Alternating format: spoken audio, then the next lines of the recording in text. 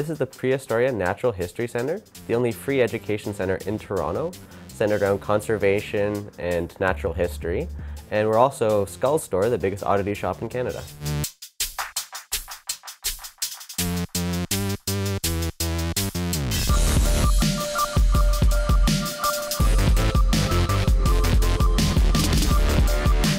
One of the more, one could say, quirky products we sell are human skulls and bones. Like, the skulls range anywhere from about $650 to about $1,200 for a medical specimen.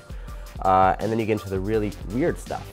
We sell shrunken human heads from the Avaro tribe in Ecuador. We sell decorated skulls of monks that were traded off, and cannibal trophies from the depths of the jungles.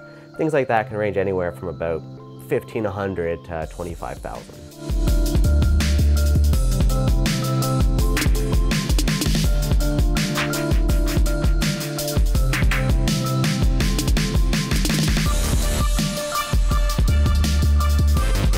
Someone offered me a skull with some grass growing out of it, I'd be very, very concerned. I won't lie.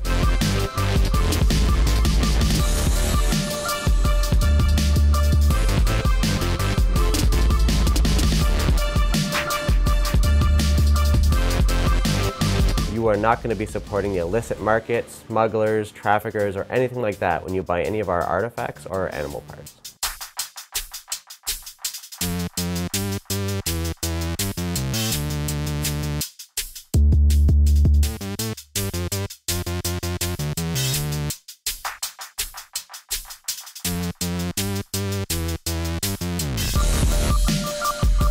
The heads in our shop are not the only heads with a price on them. So this poacher sent us a parcel on good faith, assuming we would pay for it. Instead, of course, we turn these poached endangered animals over to wildlife control.